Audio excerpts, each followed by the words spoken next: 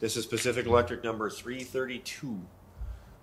This car was operating in Redlands, California from 1918 until 1940.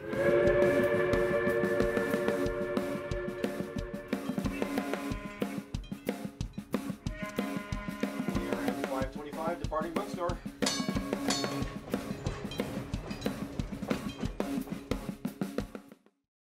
So this car here was loaned to the city of Tucson so that they could kickstart their old Pueblo trolley system. So they came to us looking for a streetcar to get started.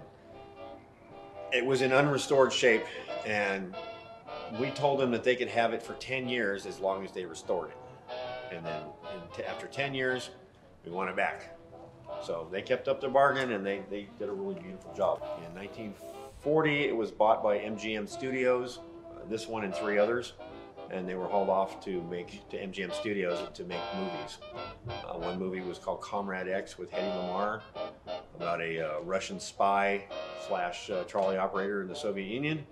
And then another movie was a little known movie called Singing in the Rain with Debbie Reynolds and Gene Kelly. So let's take a look at one that's been restored. I'll put the pole up and we'll turn the lights on the inside. As you can see, it's in beautiful shape. Floors, seats, paint. It's been painted so well that it's going to take a while for the paint to peel.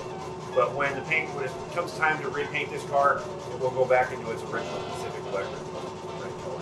The seats, 1918 technology. When it was time to operate the trolley in the opposite direction to turn around, all you have to do is grab these seats back.